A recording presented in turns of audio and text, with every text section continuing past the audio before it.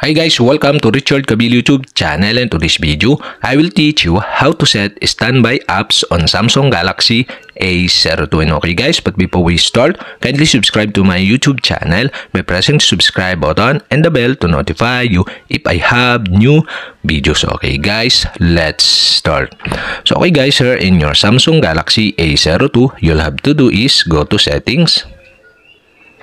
In settings, scroll down and find the developer options. And the developer options is not show or turn off.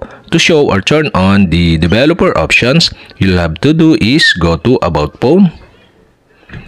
And about phone, go to software information. Okay, tap this.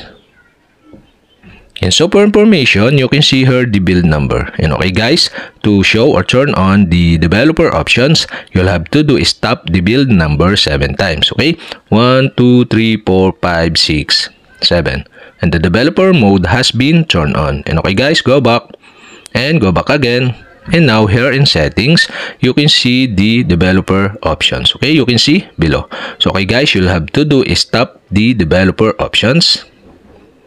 In developer options, scroll down and go to apps section. Here in apps section, you can see here the standby apps. Okay guys, you'll have to do is tap this. And now you can see the all standby apps on your Samsung Galaxy A02. And okay guys, so you can scroll down for more apps. And for my example, so okay, I select the camera. So the camera is set into app standby state rear. So okay guys, to set this, so I tap the camera and the pop-up are show. Okay, now you can see the option. So you can set the camera app into active, working set, frequent, or rear. So I changed the camera into active.